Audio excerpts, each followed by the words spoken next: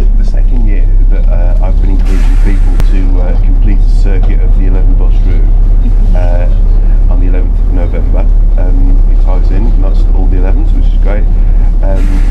Last year we said we had to spend 11 hours, and we got about 40 people say they would do it, but I think at the final count only about 4 survived a complete 11-hour circuit. That's a long time. Yeah.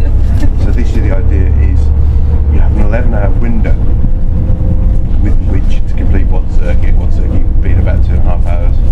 And the idea is that people record it in their own way, so not that fussed how they record it. A lot of people think, oh, it's an internet thing, but it's not particularly.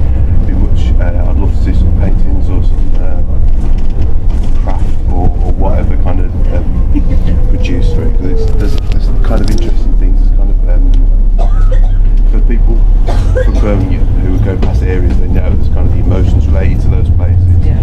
For those who aren't from Birmingham, there's kind of a lovely exploration of bits of the city that they would never get directed to otherwise. I'm not. I think there's probably going to be about 50 or so. I think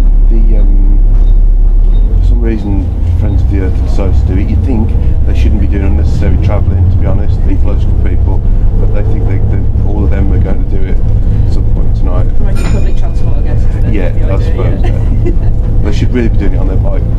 Something on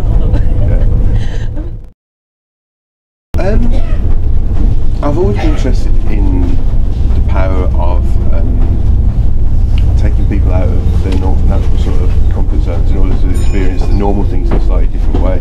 It's kind of like goes back to sort of proper psychogeographers, the walkers, the people who would disorientate themselves by using the map of a different city or just sort of not aimlessly wander, but kind of going with a purpose, but not with a reason.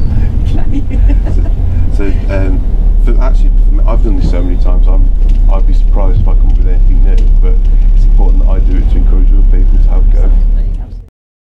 A bit of coverage from like the TV and stuff, and that was nice, but they just don't really have the depth to cover what it's actually about. It's just a mad person going on a bus, as far as they're concerned. Whether it's some kind I think people were wondering why I wasn't sponsored, because if you do something that's hard work, surely you must be sponsored. You must be doing it for charity.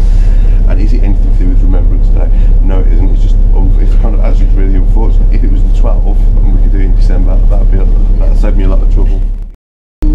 I think it has a natural sort of conclusion, the build-up in 2011, but I don't quite know what to do next year. I need to think about it. We had a few nice sort of artworks created last year, and I think if we get a few this year, we might have enough for some sort of exhibition, which would be really nice. Although I'd much prefer to actually display them on a bus in some way, which would be excellent. But yeah, I have no idea how you do that. See, that's true. Instead of the CCTV, why can't we have art exhibition going around on